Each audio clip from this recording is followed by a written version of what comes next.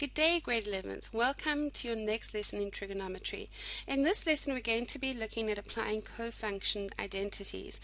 But we're not going to just be doing the cofunction identities. If you look at this, we're also going to be doing the 180 plus or minus rule, the 360 plus or minus rule, and I might, in some of the examples, throw in the special triangles as well. The whole point is to bring it all together. So let's look at this.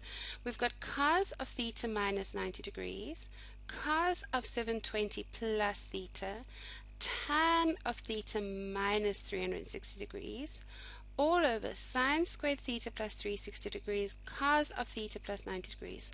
So before we have a panic attack at what looks like the scariest question in the entire universe, what we're going to do is we're going to just draw our cos diagram. And we're going to think about what each of these is doing. Cos of theta minus 90 degrees. Now, we know that 90 plus and 90 minus anything is giving me a co-ratio. So cos of this, the co-ratio of cos is sine. Now, all I have to do is decide if that's positive or negative in the quadrant that it becomes. So, this here is theta. If I subtract 90, I end up getting into my fourth quadrant where cos is positive. So therefore this becomes the positive co-ratio of sine of theta. Another way of thinking about this is you could have written this as minus 90 plus theta. So we end up at minus 90 and we add theta. So we end up back in the positive quadrant there. So that is sine theta. Cos of 720 plus theta, remember that this is the same as writing cos of 360 plus 360 plus theta, which we'll talk about in a minute, tan of theta minus 360. So what are we doing? We're starting at our theta and then we're going all the way around by 360 degrees. So remember, if we're adding or subtracting by a full 360 degrees, we're just going all the way around, so we end up back at our theta, and theta is positive for everything in this first quadrant, so that just becomes tan theta all over sine squared theta plus 360. Again, we're starting at theta, but this time we're going around positive direction, so we're going back that way. So therefore we end up back in this first quadrant with theta, and therefore sine is going to be positive here, so it becomes sine squared theta. Cos of theta plus 90, we know that the cofunction of theta plus 90 and theta minus 90 is sine, but we need to decide which quadrant this is, and cos is, this is in theta plus 90, so it's in this quadrant here, it is in this quadrant here. That is the same as theta plus 90 degrees, but cos is negative in this, so it becomes minus sine theta. So you first decide which quadrant, you decide if cos is going to be positive or negative, and then you do your cofunction.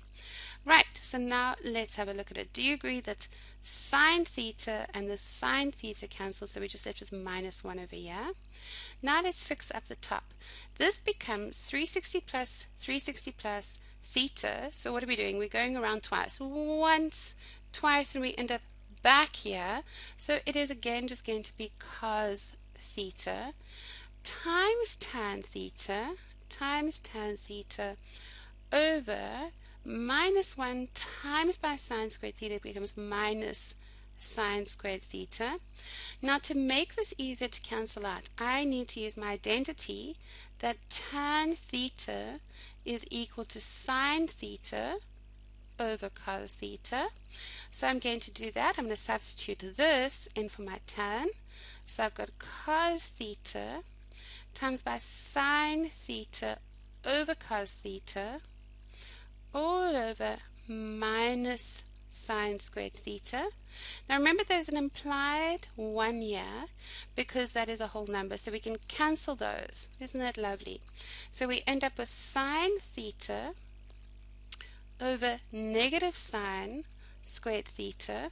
So this theta, sine theta, cancels with the squared, and we're left with 1 over minus sine theta, which is a much prettier thing than this horrible thing up here.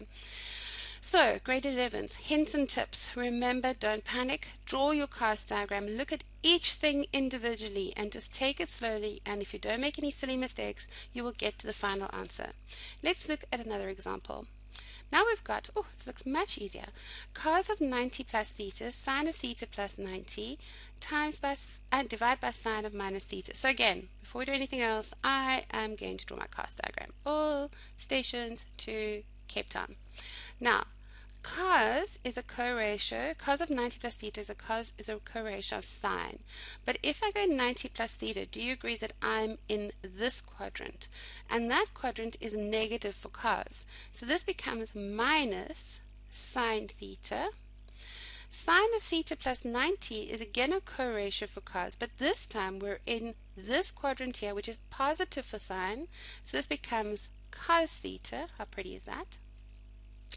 And then sine of minus theta is putting me in the fourth quadrant. Minus theta is down here. We're basically going from 0 backwards, minus theta. So therefore we know that sine is negative here, so it becomes minus sine theta. Those cancel, and we end up just with cos theta. How nice and easy was that? Let's do another. Okay, we've got 2 sine of 90 minus theta plus sine of 90 plus theta divided by sine of 90 minus theta plus cos of 180 plus theta. So what do we do first? We draw our cos diagram, all stations to Cape Town. And we think we've got 2. Sine of 90 minus theta is in the first quadrant, and everything's positive in the first quadrant. So we know that the cofunction of sine of 90 minus theta is just cos theta. How nice is that? Plus sine of 90 plus theta is in the second quadrant. Sine is positive in the second quadrant, so it just becomes its cofunction of cos theta all over. Sine of 90 minus theta again is in the first quadrant, and in the first quadrant we know that that is everything's positive. The cofunction of 90 minus theta, sine of 90 minus theta, is cos theta, so we've got cos theta there, plus cos of 180 plus theta. Now 180 plus theta is over here, over there, right? So 180 plus theta is actually going to become minus cos theta because it is not a cofunction, so it's 180 minus cos theta. So there, what do we have? We have 3 cos theta over, wait for it, cos theta minus cos theta is 0. So this is undefined. We cannot solve this. It is undefined. Okay, so that's it, grade 11s. Please go practice, practice, practice, and then go do the assessment at the end of the section. Have a great day.